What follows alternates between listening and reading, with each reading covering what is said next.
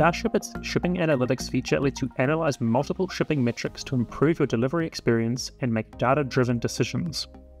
You can view real-life shipping performance data from your business to learn if your carriers are meeting key shipping delivery KPIs. There are two shipping analytics dashboards: Shipping Summary and Shipping Performance. We'll start with the Shipping Summary dashboard. This shows you a summary of your order volume split by platform and carrier. You can filter the views on this page by choosing a time period range from the drop-down at the top of the page. There are 5 different views on this page: orders, total number of orders created; order status, total number of orders unshipped, printed, and shipped; order status by platform, total number of orders unshipped, printed, and shipped by platform displayed in a bar graph format; order status by carrier, total number of orders unshipped, printed, and shipped by carrier displayed in a bar graph format; unshipped versus shipped by day, total number of orders unshipped versus shipped by day; and order status by child count, total number of unshipped, shipped, and printed orders split by your child counts.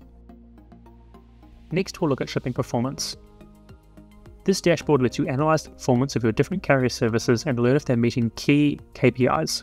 For example, whether orders are being delivered early, on time, or late. The filter options at the top of the page enable you to segment the dashboard data into different dimensions. This lets you analyze the specific reasons behind why the KPIs in this dashboard are being met or missed. The selections you choose in these filters will be reflected in all the visuals on the dashboard. Here are the filters you can apply and what they mean. Domestic or international. View either domestic or international shipments in the dashboard. Date range. Filter all shipments that were created between the start and end date that was selected in the calendar. You can also select a preset time period, for example last 30 days. Filter bar. Carrier, filter to view multiple or single carrier's performance. Shipping method, filter to view multiple or single services such as overnight, expedited, express, etc. And state. The KPI gauges give you insight into popular shipping metrics. The percentage in each gauge is an indication of whether orders are delivered on time, early, or late according to carrier data. The scorecards give you the volume of shipments included in the selected filter, as well as how the total volume is split across key shipping metrics. The delivered status scorecard provides you with a split of the total shipments and how many were delivered as per the various shipping timeframes. Early, delivered before the estimated delivery date; on time, delivered the same day as the estimated delivery date; or late, delivered after the estimated delivery date. This scorecard gives you a split of the total packages that have been delivered in the selected filters. It also shows you the average time they were processed in the warehouse, the average time they were in transit, and the total fulfillment time, the total of the warehouse and the transit time. This unit will be displayed in hours if the average time is less than 24 hours, or days if the average time is over 24 hours. This chart allows you to plot your shipping metrics across a configured time span. For example, work out whether a certain date is responsible for a delay in shipping, or if you see spikes in performance on certain days or weeks.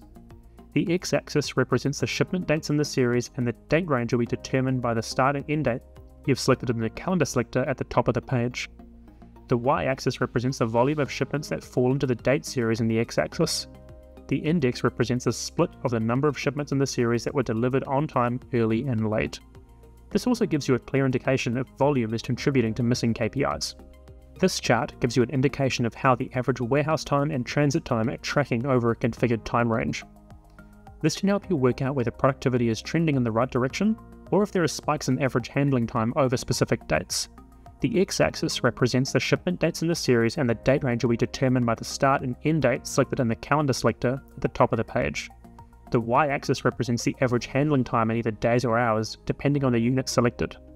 The index line represents the average transit time and warehouse time and how they are tracking on the specific time series selected. Finally, carrier performance analysis. This heat map lets you compare all the metrics available in shipping performance for each carrier used in the selected filter. This is especially useful when you use multiple carriers on the same route to benchmark their performance against each other. The darkness of the cell here gives you a clear idea of how these carriers are performing. The columns in the table show the following metrics: total shipments, average time in transit, early, average time early, on time, late, and average time late. Check the links in the video description and subscribe to our YouTube channel for more helpful tips and tutorials. Happy shipping!